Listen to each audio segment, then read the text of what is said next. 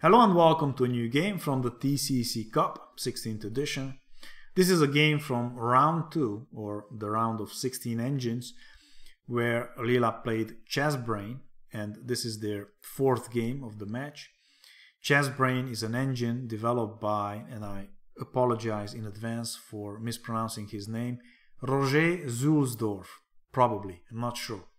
So this is game 4 of their match. Let's see the pairing tree and how Leela got into the quarterfinal.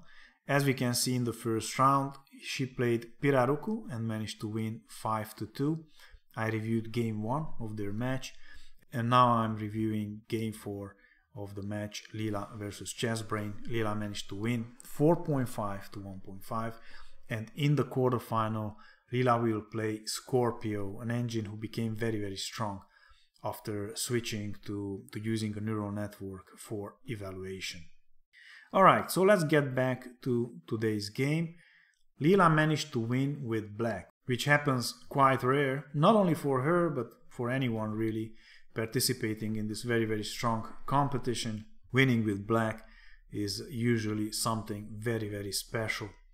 And we have a French defense, and we know that Leela loves to play against the French defense. She has many wins against the French defense. She likes to obliterate the competition in this opening.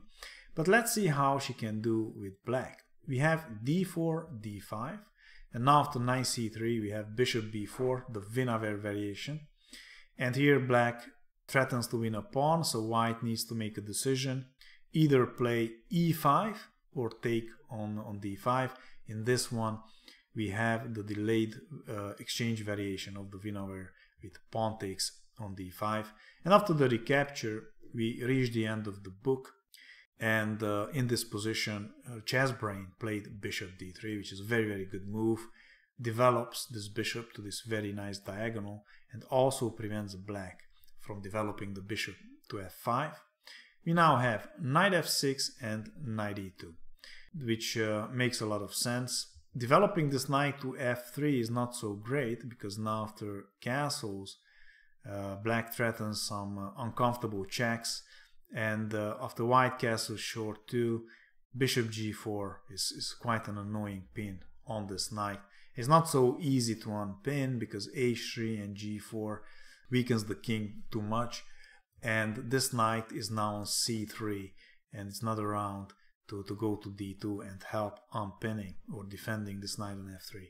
So this is to be avoided for white. Instead we have knight e2. If now bishop g4 comes, then f3 is pretty much okay for white.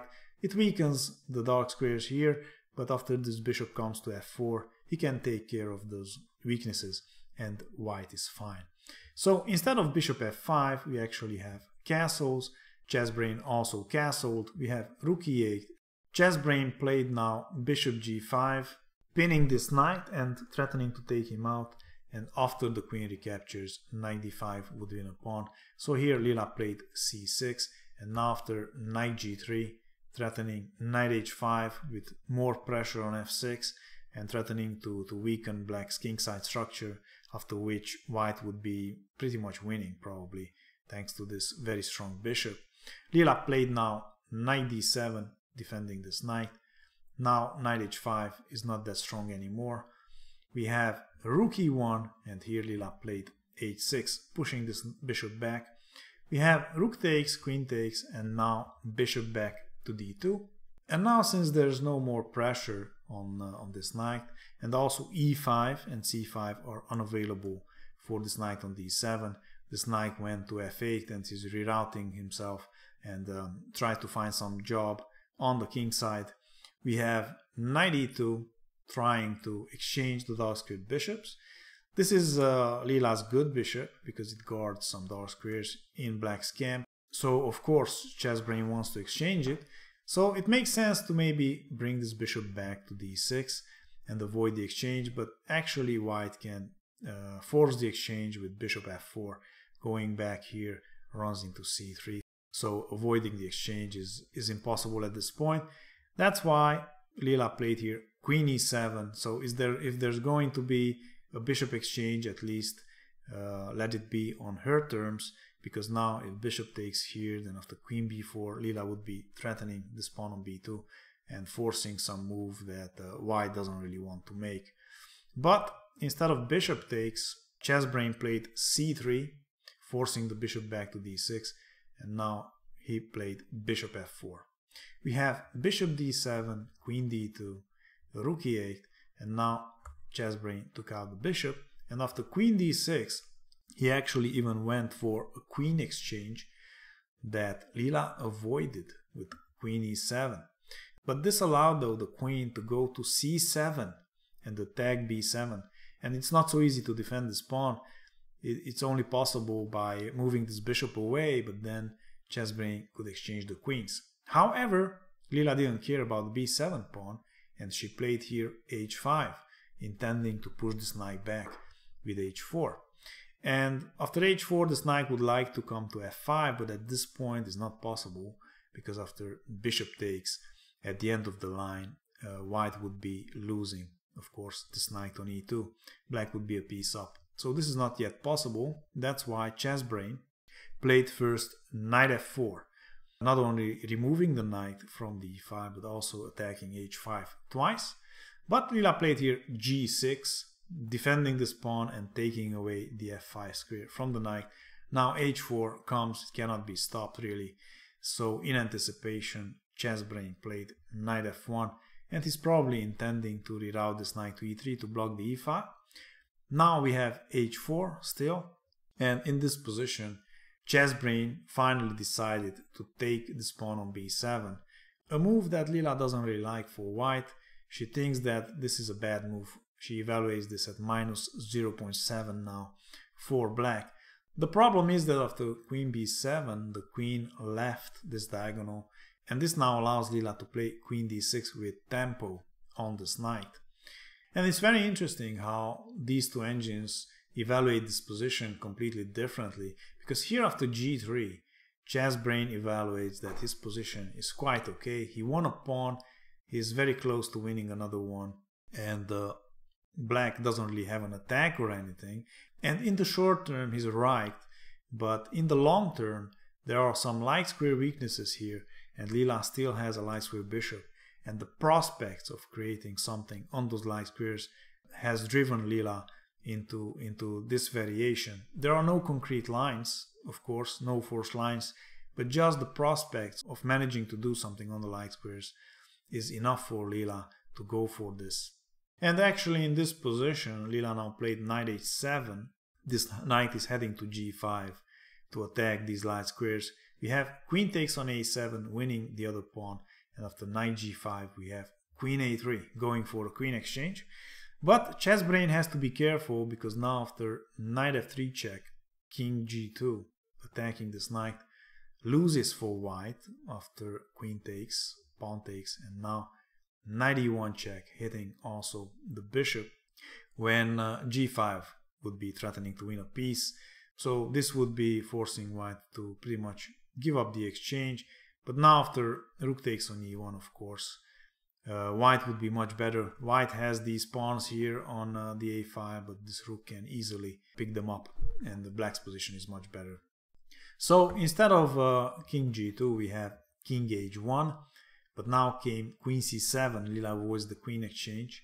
We have bishop e2 now, attacking the knight, but now after knight g5, Leela would be already threatening some nasty stuff in connection with this idea of playing bishop f5, removing this bishop, and after the knight recaptures, play bishop e4 check, and together with this knight, black would be threatening mate.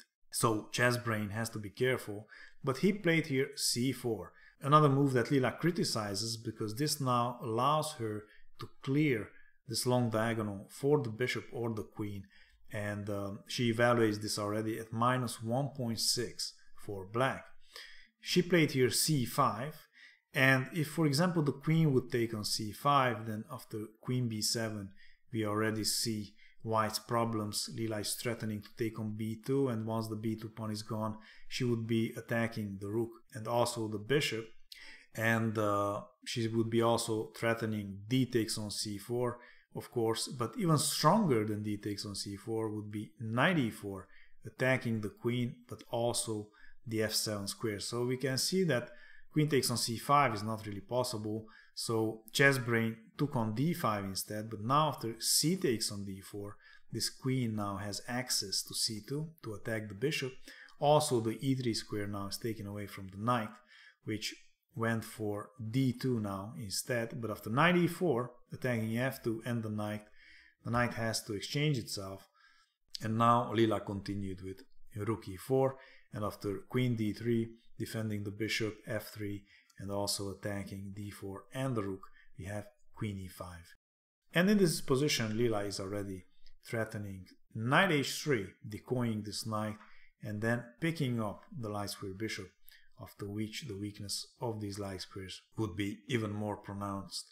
So we have rook f1, so that after knight h3, knight takes and rook takes, at least f2 is guarded, and this allows now the knight back to f4 with tempo on the rook. But after rook takes on b2, Leela took back one of her pawns, and she's also threatening bishop b5, skewering queen and rook. At this point, Leela evaluates this at minus 2.6. We have queen f3, and now bishop b5 still, and after rook c1, h3, and the torn pawn is installed. The mating net is created, and white is in trouble. If the knight takes on h3, then the knight is not guarding the d3 square anymore, and this would allow Leela to advance the d pawn. And if the pawn advances, then it can easily go to d2. And if that pawn reaches the 7th, then white would be unable to handle it. So that's why instead of knight h3, we have king g1. But now after queen f5, the queen is supporting d3 anyway.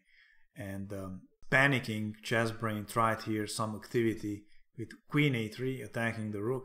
But now came rook b1. And of course exchanging this rook is not possible because queen b1 comes with mate. So the rook can take, the queen has to defend the rook. We have queen c5, but now came g5, attacking this knight. And if this knight moves away, then after queen f3, Leela would be threatening mate in 1. So the knight was forced pretty much to take this very dangerous pawn on h3. But now after rook takes, queen takes, and queen takes on h3, Leela is a piece up. ChessBrain has here this check, but after king h7, all the light squares are covered. There are no more checks, and Leela is also threatening queen f1 mate. So we have queen back to c1 to guard the mate. But now came queen f5, and once this pawn on d5 falls, Leela would have very dangerous threats on this diagonal. We have queen d1, and after queen takes on d5, we have a4, bishop c6, and now queen d3 check. This is only a check, and after king g7, mate in 1 is threatened. Pushing f3 doesn't help, just loses a pawn. So the king started running, but now Leela took on a4, and she's threatening again a skewer, winning the queen. And we have now king e1, but after bishop b5, queen c2, and queen e5 check, we have king d2. And after queen e2 check and king c1, the game was finally ended in Leela's favor. There are many ways to win by keeping the queens, but the simplest here is just exchange the queens, and then the king can't really approach the pawn. If he tries something like this, then black just pushes d3, and of course the king will easily pick up these pawns on the king side, and black wins. A very, very nice win with black. I would like to thank you, Guilherme, for your recurring $3 contribution, and I would also like to thank René, Adolf, Mark, Gary, Sebastian, Todor, and Radu for their contribution. Please subscribe, like, and share, and check out some of the other games on the right. Thanks for watching, and see you soon. Bye bye.